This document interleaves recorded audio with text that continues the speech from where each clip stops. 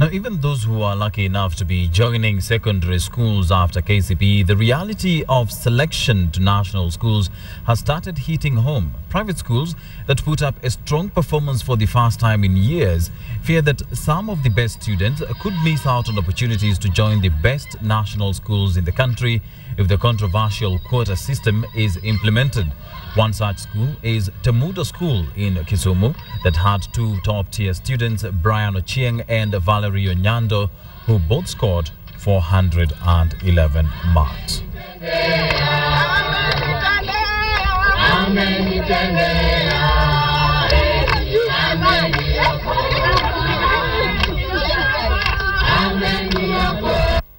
I don't see any difference in whatever we are doing and what the other schools are doing, but when it comes to selecting them to schools, national schools, whatnot, we are told now these children are private, and children, are not private.